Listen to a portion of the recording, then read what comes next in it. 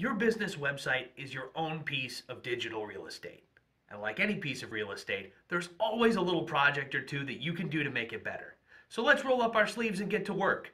It's your website home improvement tip from Super Web Pros.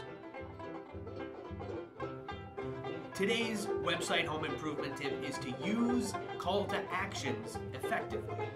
As we all know, when you're working on a small business or any other type of business, you don't get if you don't ask. You've got to ask for the sale. You've got to be constantly engaging your customers and encouraging them to move forward in their decision-making process. So that's no different on your website. You need to make sure that you have call to actions in the various places of your website.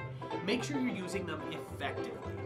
And you're actually pairing them to where people are at, where your visitors are at on their journey through your website. So if you're on your home page and you're giving them examples of primary pains, or you're giving them some information, learn mores are a great call to action that'll help them be able to get more information that's relevant to their needs. Maybe sign up now for our newsletter, stuff that's going to keep giving them information.